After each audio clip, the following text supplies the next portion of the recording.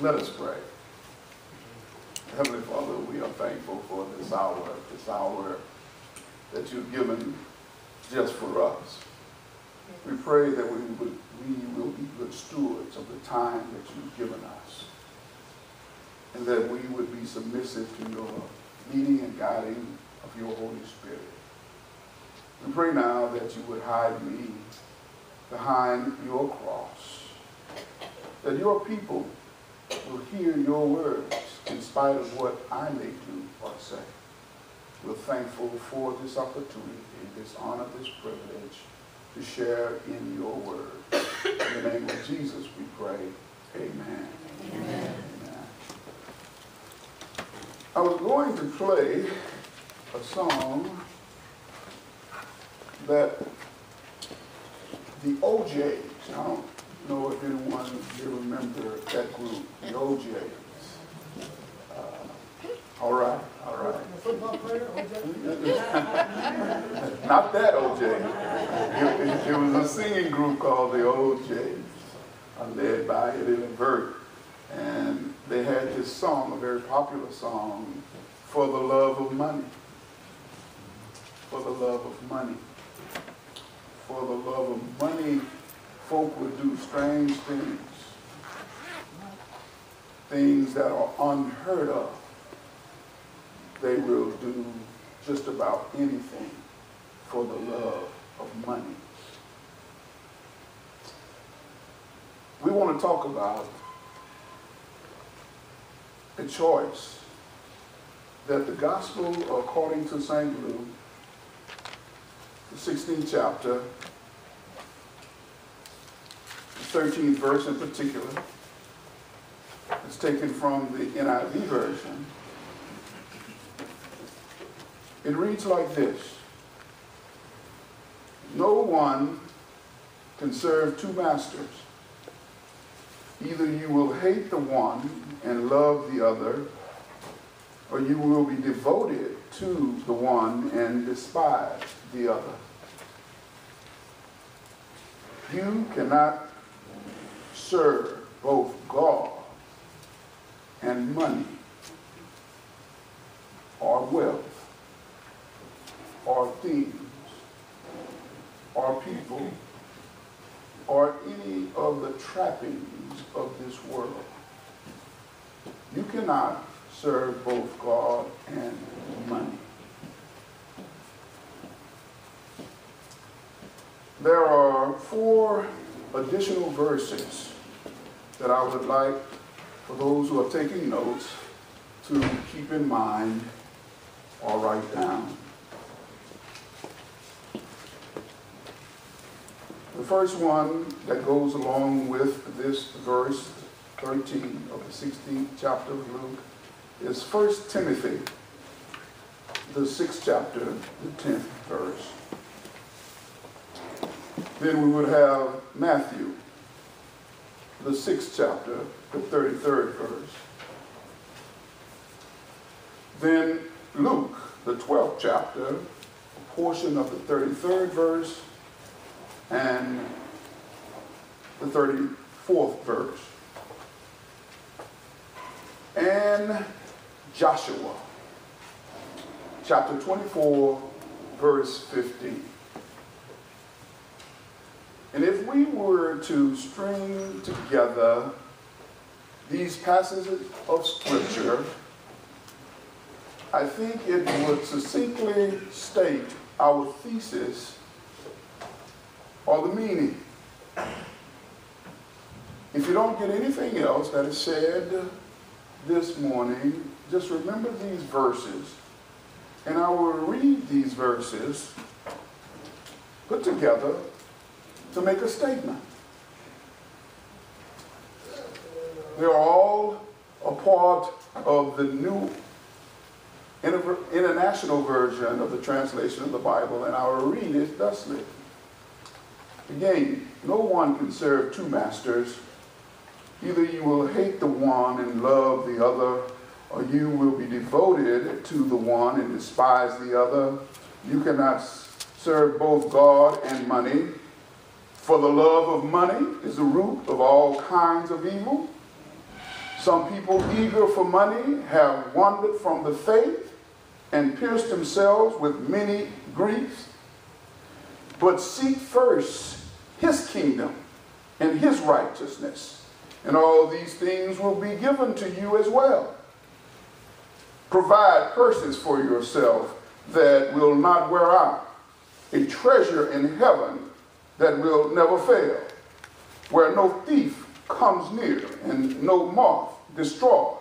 For where your treasure is, there your heart will be also. And Joshua 24:15. But if serving the Lord seems undesirable to you, then choose for yourselves this day whom you will serve, whether the gods of your ancestors served beyond the Euphrates, or the gods of the Amorites in whose land you are living. But as for me and my house, we will serve the Lord. Amen. Amen. Amen. Hopefully you got that. And if it was any other team kicking off at 12 o'clock, we would probably end and say the benediction. But we want to talk about, just for a few minutes,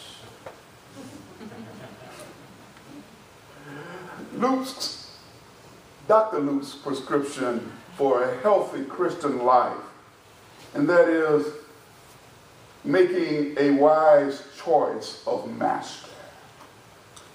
Making a wise choice of master. Certainly, if we're going to be healthy Christians, we need to make wise choices in this life.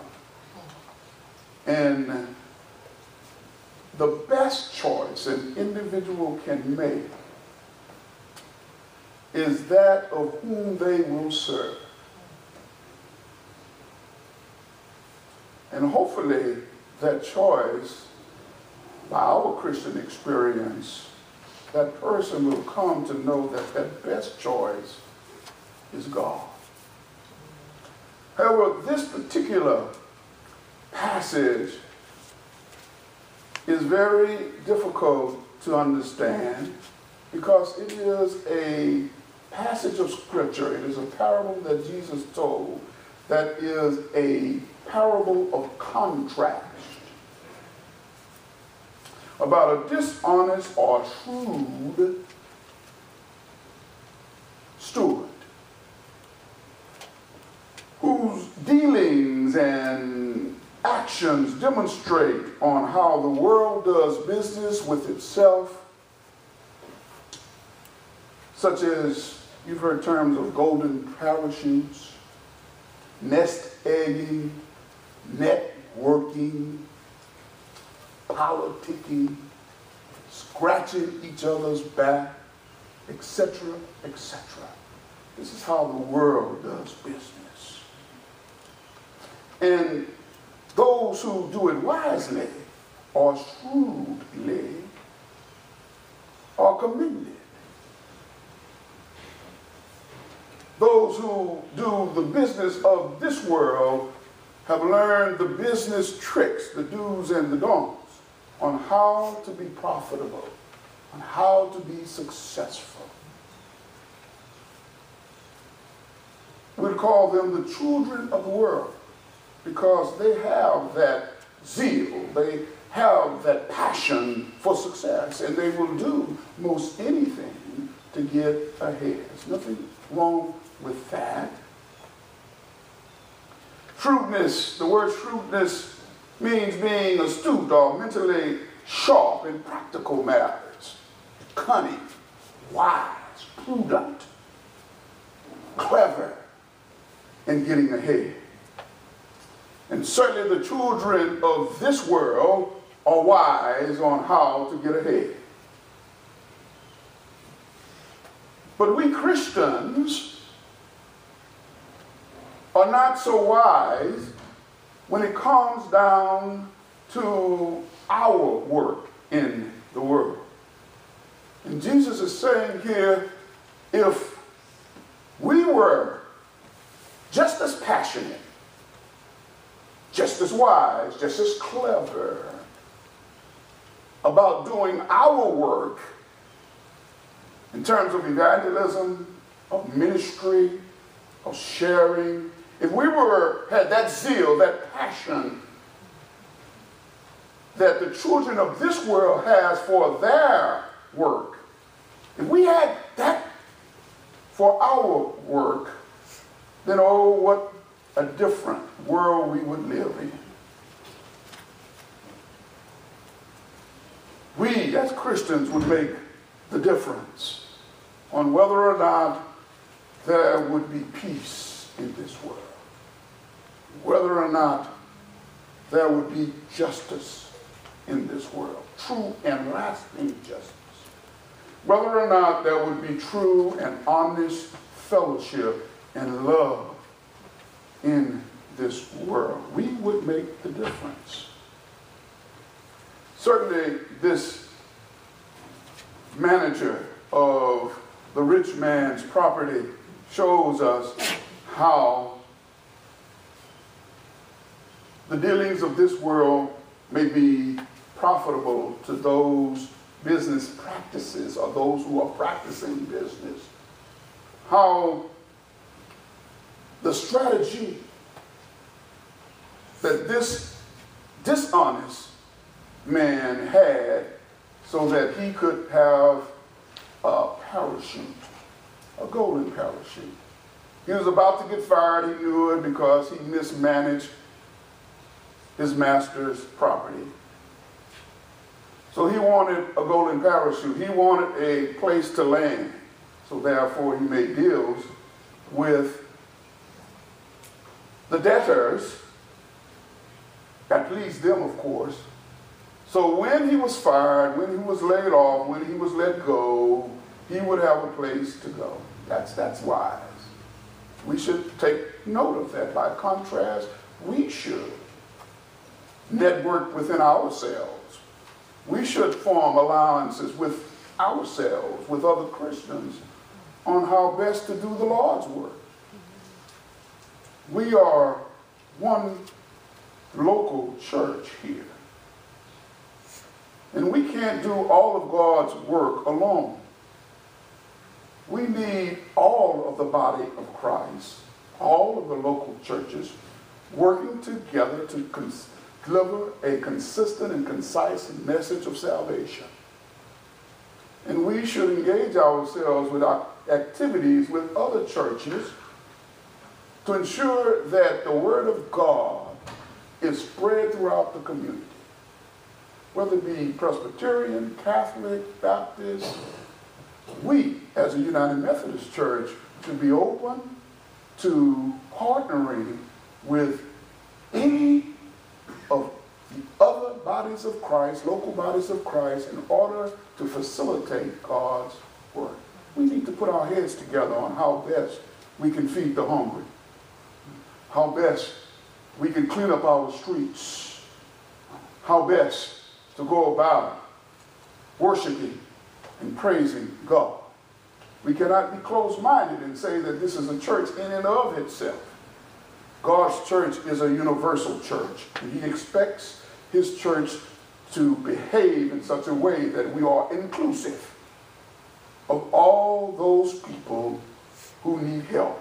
And certainly we all need help. So we should be shrewd, we should be wise.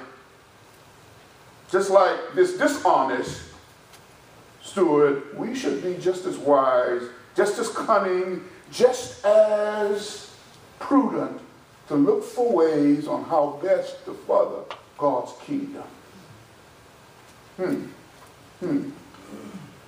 But we're talking about the love of money, the love of something other than God. And ultimately, whether we choose something other than God as our master,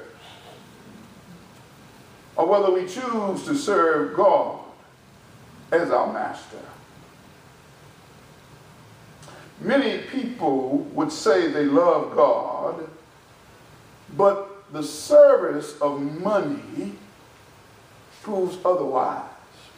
The service of money. And money is representative of anything that is not God. When we choose to worship or serve anything other than God, we stand in a pathway, a slippery slope that leads to idolatry. But many people would say that they love God, but their service, their actions, their behavior demonstrates something else. So how can we tell who or what we are serving? How can you tell about yourself? How can I tell about myself on whether or not I'm serving God or something or someone other than God?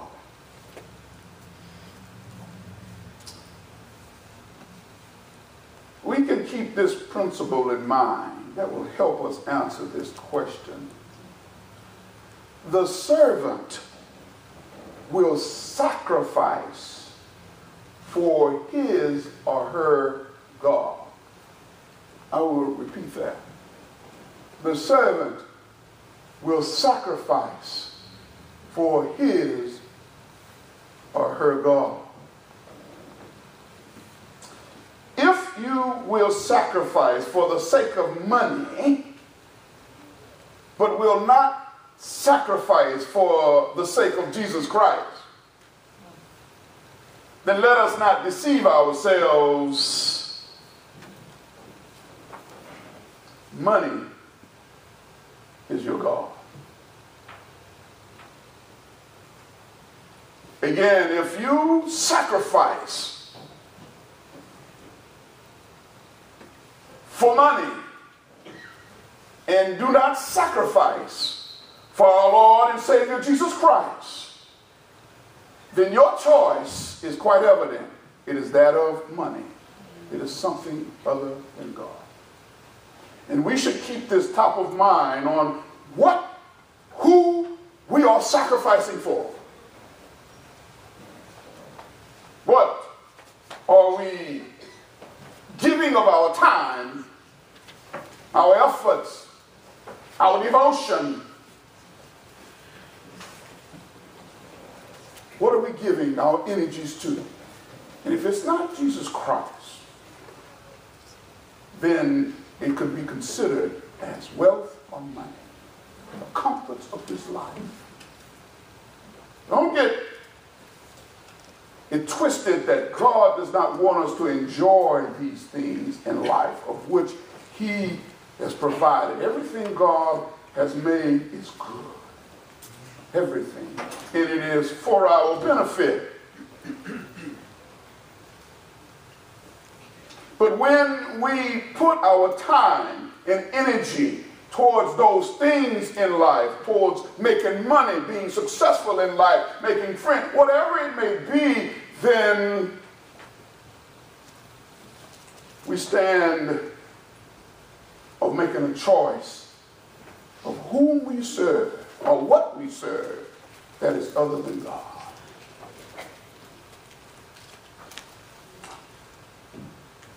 You may say, well, I'm not rich. I can barely make ends meet. I'm so happy when the 1st of the month comes and when the 15th of the month comes. So therefore, the preacher is not talking about me because I'm not rich. Again, don't deceive yourself. The poor can be just as greedy and just as covetous of money as those who may be quote unquote rich. You see, it becomes ultimately a matter of the heart. A matter that God judges our hearts. Whether or not we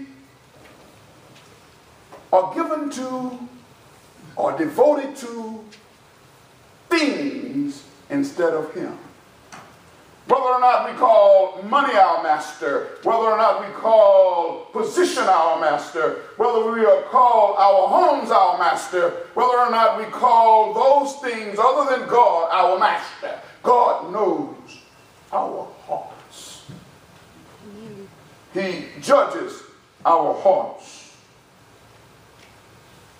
Those things which men think are esteemed and place high value on, God does not see those things as high value.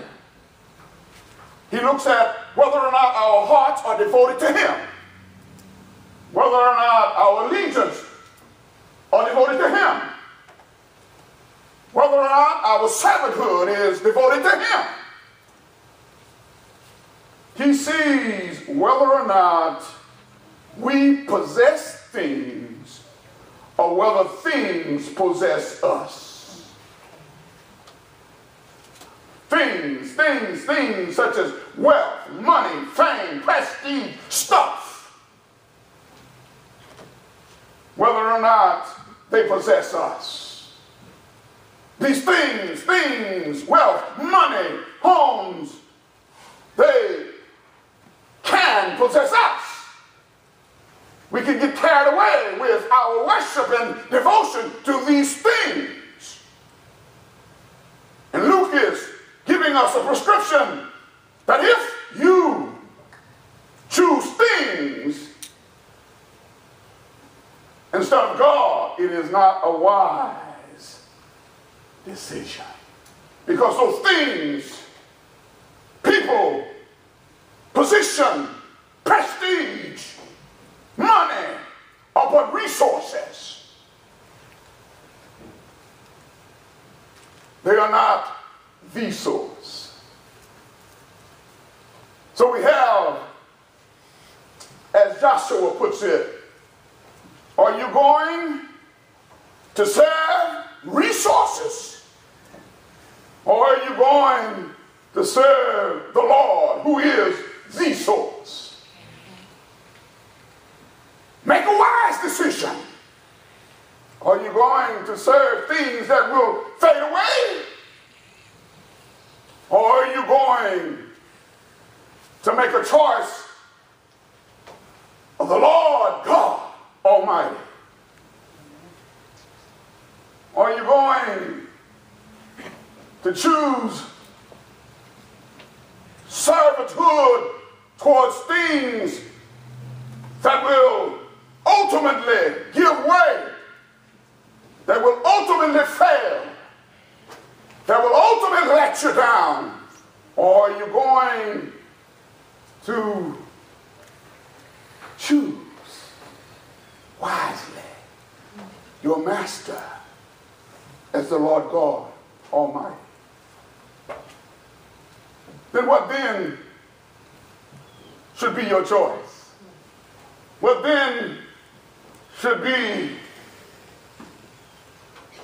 my choice? What then should be a dying world's choice of master? Should it be that of gold and silver? Should it be that of some man or woman? Should it be that of some position in an organization? Or should it be our Lord God? Whom do you call master? Whom do you bow down to and worship every day? How can we, who claim God as our master, impact the world and how the world does business, how the world behaves, because they see something in us and how we have claimed our master? I don't know about you, but my master has no comparison. My master speaks, and the world and the universe and everything that dwelleth in it comes into existence. My master can open red seas for us. My master will be in the fire with us. My master can shut lions' mouths for us. My master can heal. My master can deliver. My master can save me. My master went to Calvary's cross and died for me. My master died for me. My master was resurrected for me. My master sits on the right hand of God for me. Amen. My master will come back for me. Amen. What about your master? What about your choices? Can your master do what the master of the sea can do? Can your master breathe on you and give you life? Can money do this? No, no. Can prestige do this? No, no. Then why would you choose anything else but my master? Amen. Christ is head of the church, and he is our master. Amen. A master that loves the church, that serves the church, that covers the church, that holds the church, that leads the church, that guides the church, that empowers the church, that enables the church to withstand even death itself. That the gates of hell will not prevail against my master's church. Is the Lord your master? Is the Lord your master? Is the Lord your master? Amen. He is the master. And I would implore anyone who has not made the choice of masters, take Dr. Luce's prescription.